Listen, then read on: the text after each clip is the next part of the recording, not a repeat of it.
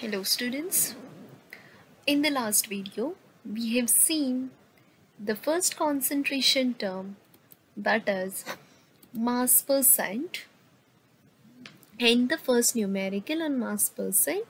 In this video let's solve two more numericals on mass percent. Numerical 2. The question is 6 gram of urea was dissolved in 500 gram of water. Calculate the percentage of mass of urea in the solution. So what is asked here is the percentage of solute is asked. The solute is urea and the solvent is here water. Here is the solution. Mass of urea is equal to 6 gram. Mass of water is given to us, that is equal to 500 gram. So we need mass of solution, which will be equal to mass of urea plus mass of water, which will be 6 gram plus 500 gram, which gives us 506 grams. So now we need to find out percentage of mass of urea. So mass percentage of urea is equal to mass of urea upon mass of solution into 100. So this will be equal to mass of urea is 6 gram upon mass of solution is 506 gram into 100,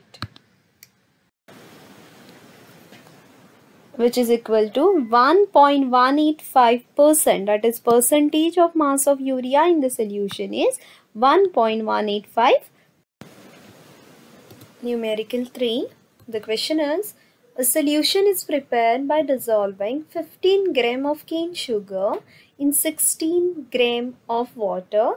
Calculate the mass percent of each component in the solution. So here we have to find out the mass percent of both, that is of cane sugar, which is acting as a solute, and as that of water, which is acting as a solvent. So here mass of solute is given. Solute is our cane sugar, so let's take it as WA. WA is equal to 15 gram, and water is a solvent. Let's take this as WB, that is the mass of water, which is equal to 60 gram. So what is the mass of solution? That is WA plus WB, which gives us 15 plus 60, which is giving us 75 gram. So now we have to find out for both, that is mass percentage of each component in the solution. So let's find out mass percentage of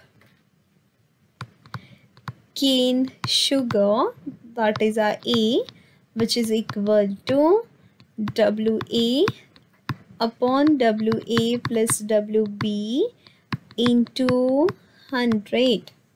So this is giving us 15 upon 75 into 100, which gives us 20%. Similarly, mass percentage of water will be equal to WB, WA plus WB into 100, which is equal to 60 divided by 75 into 100, which is 80%. So mass percent of cane sugar is 20% and mass percentage of water is 80% in the given equation. Thank you.